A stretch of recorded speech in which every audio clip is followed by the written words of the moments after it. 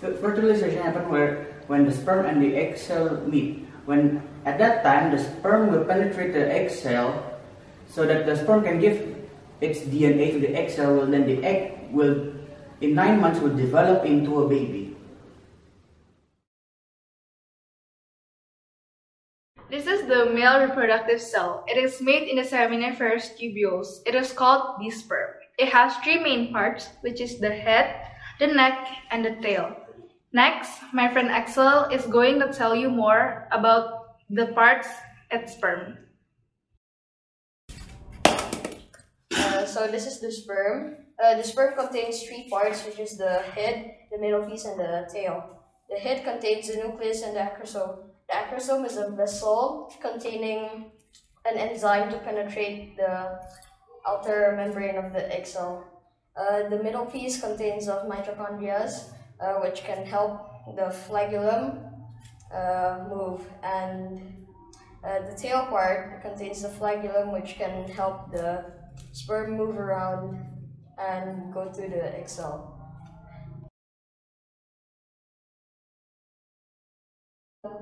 This is an egg cell. It is produced by ovaries and it is a female reproductive cells. And it consists of nucleus, mitochondria, and cytoplasm. The function of egg cell is to join with male reproductive cells, which is sperm, and for the purpose of reproduction. Egg cell is big in size because it consists of nutrients. The main purpose of egg cell is to join with male reproductive cells, which is sperm, to do a reproduction. This is the nucleus of the egg cell. It is placed in the middle of the egg cell, and it contains genetic material in the form of chromosomes. It is where all the genes are placed. This is the zona pellucida, the outermost layer of the egg cell, and it supports communication between oocytes and follicle cells, and during oogenesis.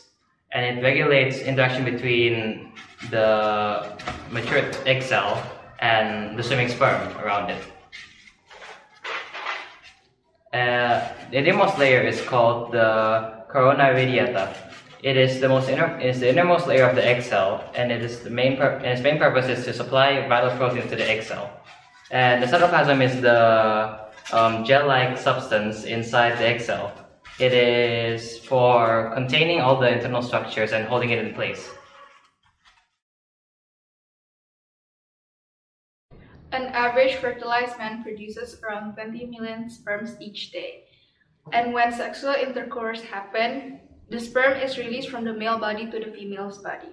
And this is where the sperm is going to swim their hardest to meet the egg cell and fertilize them. After the sperm cell penetrates the egg cell, the sperm cell will fertilize the egg cell and will end up being a baby.